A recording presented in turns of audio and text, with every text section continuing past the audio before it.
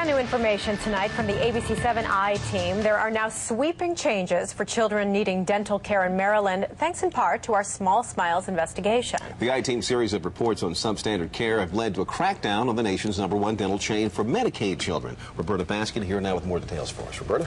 Well, it's a big overhaul, and it will bring greater oversight and encourage more dentists to accept Medicaid families. The changes will affect tens of thousands of families who've had a tough time finding quality care.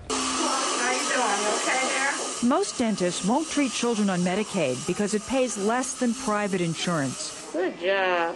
Small Smiles made up for low fees with high volume. But beginning this week, Maryland Medicaid officials began pumping an additional $14 million into the program to encourage more dentists to participate.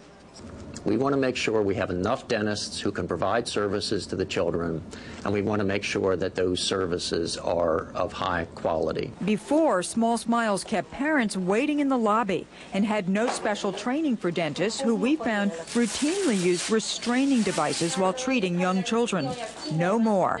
We have required them to do some corrective actions and to change some of their policies. John Folcomer, Deputy Secretary for Maryland's Medicaid program, says parents must be allowed to stay with their children, and dentists now receive training on how and when to use so-called papoose boards. Also changed the consent forms, which had falsely told parents that restraints pose no known risks to children.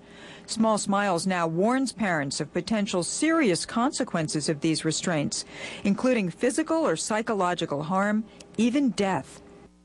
Finally, a big restructuring is underway to replace the many contractors that now oversee dental care payments. And in a year, we're told that there will only be one. And the idea of that is more accountability and simplicity for dentists and families. And we'll keep watching that. It's got to be good.